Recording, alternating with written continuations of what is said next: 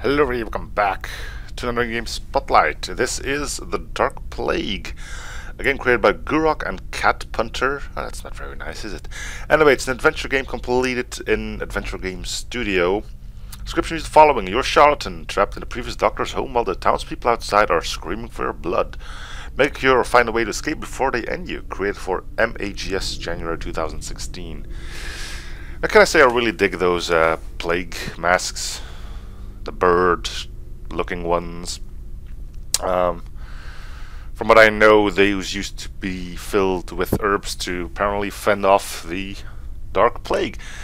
Not sure if it actually worked or not, but anyway, let's hit begin and see what we can end up with here. You're a charlatan. You came to this town to peddle your false beliefs and to fatten your coin purse. Instead, you find yourself trapped in the previous doctor's home. You must find a cure or a way to escape before they take your life. Alright. So yeah, it's point and click kind of thing. Oh. Okay.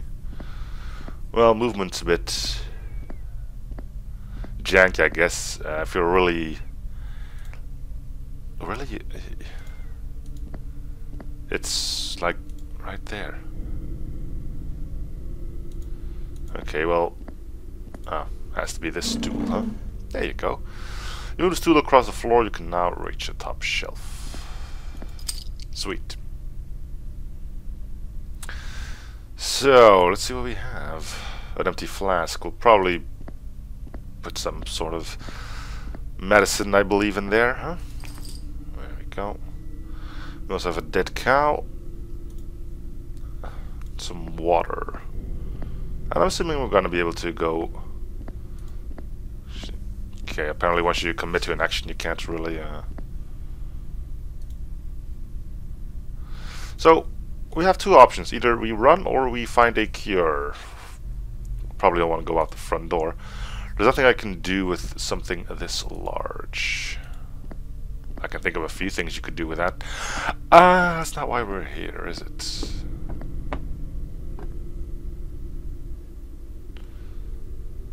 Hope chest lock.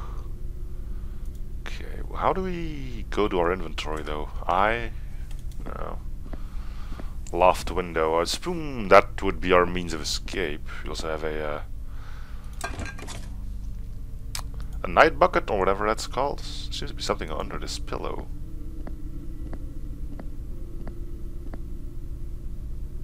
Or not. Blankets. Yeah. Tie some blankets together, crawl out the front window. I'm pretty sure no one will notice. Then again, that could be the back window. Actually, looking at things, it should be the window to the right of the front door.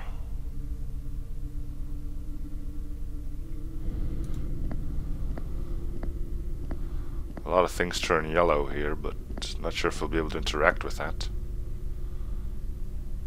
Pillars. Take the blanket.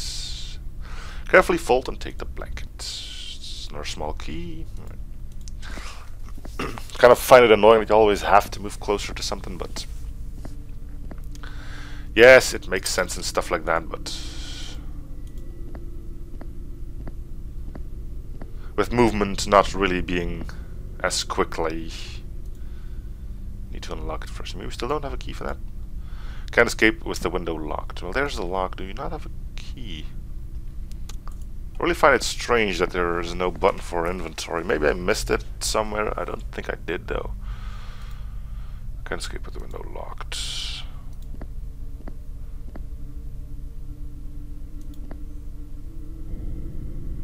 Right-clicking, it does nothing, I think. How do we... Ah, here we go.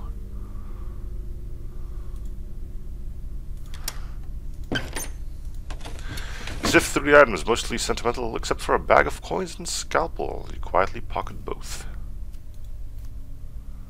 Now, can we open up the window? Should we open up the window? Fever and fervor.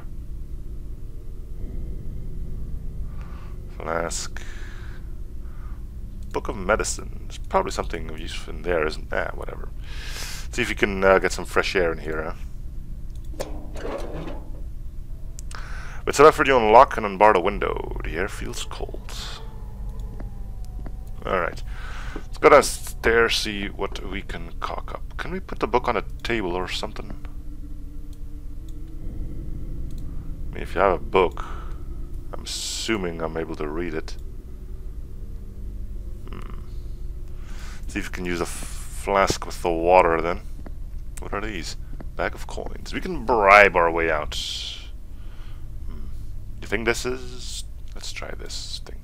Could be something to inspect or something. Ah, no, that's never mind. Spotlight. Okay, put the book back. Put it back. Put the... There we go.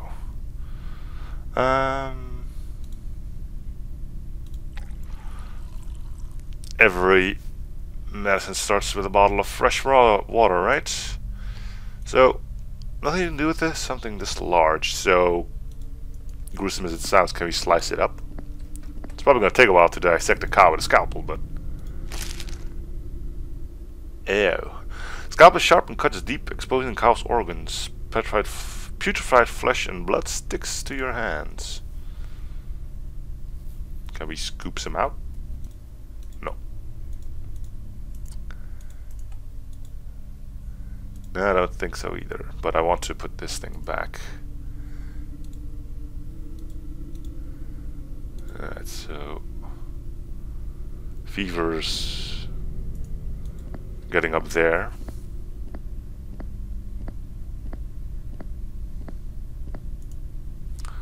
None of them look useful. Yeah, but you got a book that is useful. Ah, here we go. Just right click it. Book of Medicine. Disease runs rampant among the rich and poor, the desirable and undesirable, man and woman. Probably women.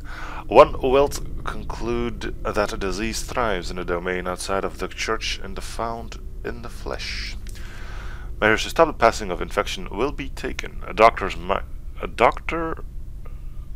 might not prepare the surgical table, cut swiftly, cover the corpse, and clean oneself afterwards. Salve should be applied to open wounds. Apply to infected flesh a salve of wine, a matter of garlic, can full of onion, and bile from a cow will be carded, placed in a brass pot, fermented for a fortnight. 10-year treacle may used in lieu. Above all else, forget the teachings of thy God, for then use nothing but despair. God hath abandoned us, we will abandon God. So, let's see if you can read that again. A salve of wine, a matter of garlic, a handful of onion, and a bile from a cow. Well, bile from a cow we can already get.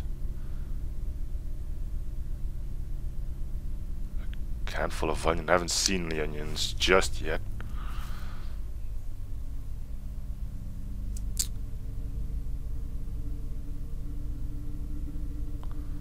Placed in a brass pot. So I'm gonna assume we put the pot on the table? No.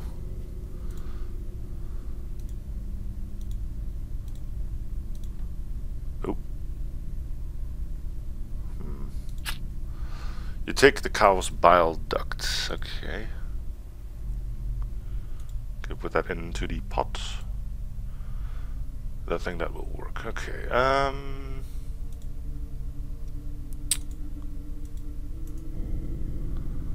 Alright, so what else do we have? I'm assuming this is also a place we can go. Could be the pantry.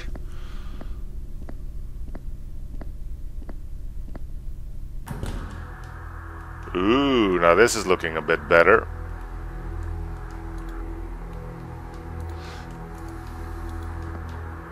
This wasn't your average doctor. Let's try not to slip on the blood, though. I mean, it's also pretty loud in here.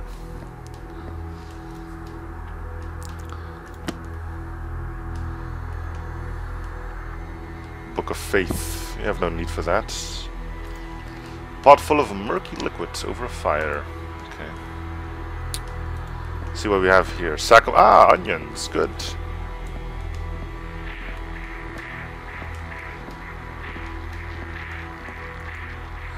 Moldy onions. I might be able to salvage one. Please do.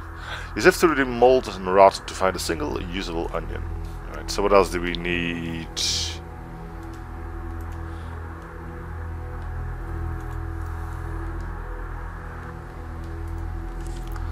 What else is there? Salve of wine, yeah?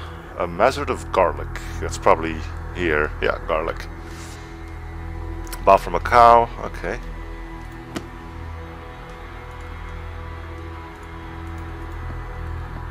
And then we all have to mix it together, but what would we need the water for? Can you just not... To break off what few bulbs have not sprouted and rotted. Right, so I think we've got all of our stuff, but let's see. Murky liquid over fire. So do we just chuck everything in there then? Pour the cow bile into the pot. Alright, so then the wine as well. And I believe the onion. And there you go. And that should be our cure. Pot full of strangely sweet, smelly pastes. Transfer the strange concoction into the bronze pot. And I believe that should be our cure, right?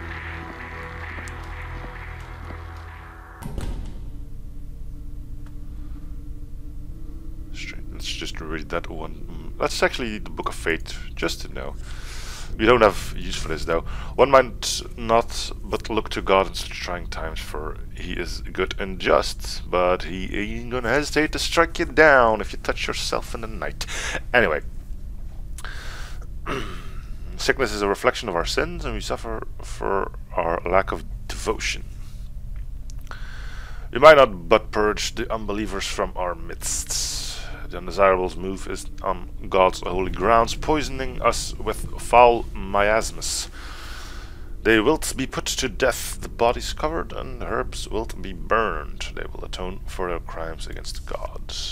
A mixture of foul-smelling roots or herbs and spirits shall be carded and applied generously to every window to prevent the spread of miasma. The root of sickness is foul smells. Well, at least we opened up the window already.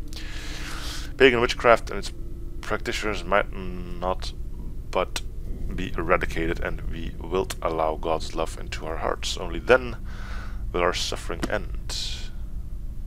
Well, our fevers come down a bit. Not quite sure what we should be doing now, though.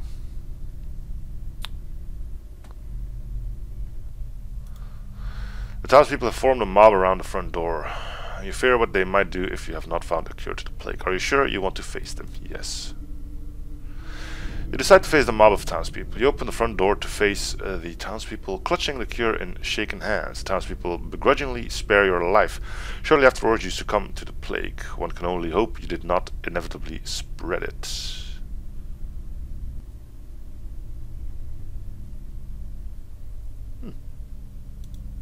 So that went horribly then. Well, apparently there are some more things you can do here, but I'm going to cut it here. So thank you guys for watching. Hoping you're still enjoying the series. Feel free to show support by commenting, liking, and or something if you haven't already.